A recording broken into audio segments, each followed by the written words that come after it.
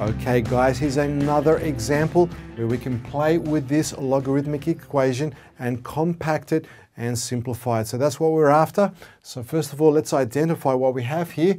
We have a base of x, and we also have a variable of x here as the number up there, and a base of x right over there. We're going to use two of the log laws. The first log law we'll be using will be this one right over here.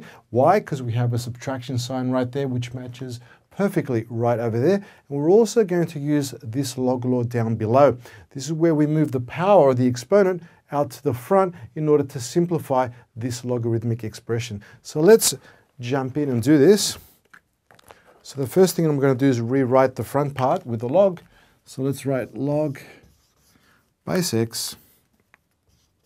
Now this will be simplified as 3x to the power of 1/2, like that. And then we're going to subtract and just copy what we have here already. Just log, same base, which is x to the 3. Now that we have it written out like that, we have that power up there, we can bring it to the front using the log law down there. So let's bring it to the front. So that'll be 1/2 log x, and that's going to be 3x. And let's subtract. Again, I'm just copying it. Log base x 3. Okay, we have that subtraction. We're going to use the log law across there. So let's do that. So this is going to end up becoming, we keep the 1/2 in the front. Base x. It's 3x divided by 3. So let's write that in. Like that. It's nice and compact.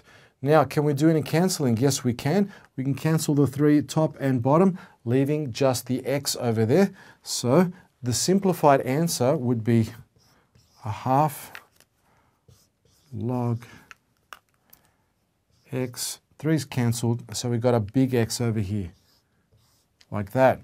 So we've got a base X and a big X. So when we've got the base and the number being the same, as it is shown right over there, it transforms into a 1, doesn't it? So essentially it's going to be 1/2 multiplied by 1. So the answer is, the simplified expression to this will be